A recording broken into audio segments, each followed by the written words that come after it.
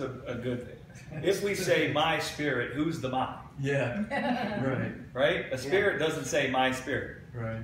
Right? And so that's the whole point, is that, and some people haven't been exposed to that type of teaching. I come up in a heavy teaching of spirit, soul, and body that really taught it that way. Right? They broke you down into 3 parts to try to explain things that they didn't understand.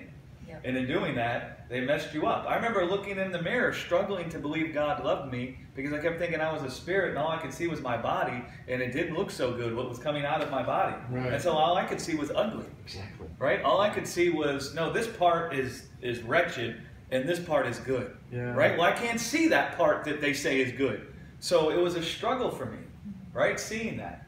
And so for some people, that's a heavy thing. And so the truth that we are not a spirit does not mean we don't have a spirit. Right. Key point. Right. Key point. Key point. All right? So when you hear that we're not a spirit, that doesn't mean we don't have a spirit.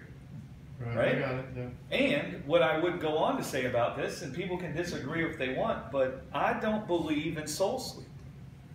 So I don't believe while we're waiting for our glorified bodies to appear that we're nowhere because we're not a spirit. Right? I believe we're present with the Lord. Right. And I think there's a lot of evidence in the scriptures to suggest that. Right. When the resurrection happened, there were people that came up from the place of the dead that were walking around Jerusalem that were seen. Well, they hadn't been glorified immortal yet because it wasn't the day of the resurrection. Right. So what was that? And what were they? Moses and Elijah stand on the Mount of Transfiguration. Right. And they're standing there. Now, we could say Elijah, was translated, but Moses died. That's cool. Right? And so they were standing there. And so I also don't want anybody to hear what I say when I say that and think that that means that our spirit doesn't exist. Right? Yeah. Or that we cease to be and go and have soul sleep. I don't believe in soul sleep. I don't believe that it's good news. I mean, I saw my wife almost start to cry when she thought that her grandma and her grandparents are just in the ground. No consciousness at all. For how many thousands of years while they wait? Yeah. Right? That didn't make her feel nice. No. And I don't think the scriptures teach that. Paul said to be absent from the body is to be present with the Lord. To be present with the Lord.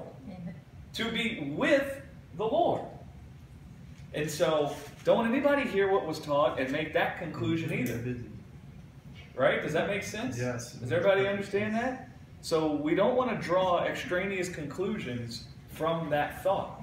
And we don't want to build a whole doctrine around this thing. Like one of the primary issues I have with the whole spirit, soul, and body thing is they take a verse that has take one verse, and there are other verses that talk about your spirit and this or that, but they build this whole extraneous doctrine.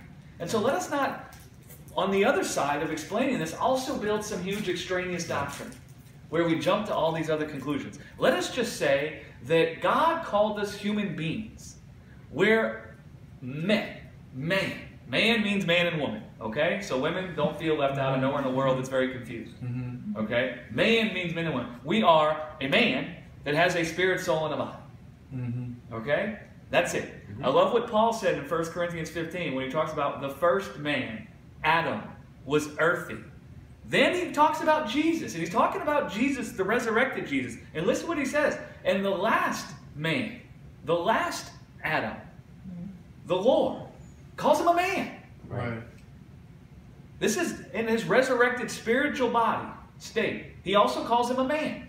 So let us, from the whole taking of spirit, soul, and body, see that we are a human being, what Genesis calls a living soul, and we are a tripart being, just like Elohim is Father, Son, and Spirit, and we have a spirit, soul, and a body. Right? But it's the whole thing that it is us. Right? Yeah. Does that make sense? No, it does.